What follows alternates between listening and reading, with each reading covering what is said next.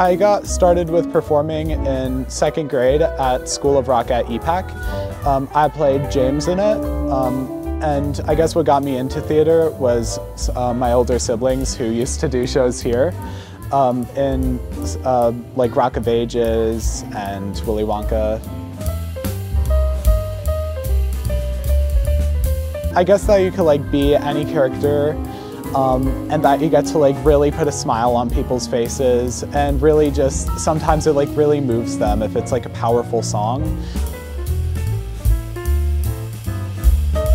When I was in Mary Poppins just last year, when we did scenes like Over the Rooftop Step in Time, it really felt like a Broadway moment, or shows like Into the Woods. I got to do that twice, but both times I loved the show so much, so it was a blast doing it.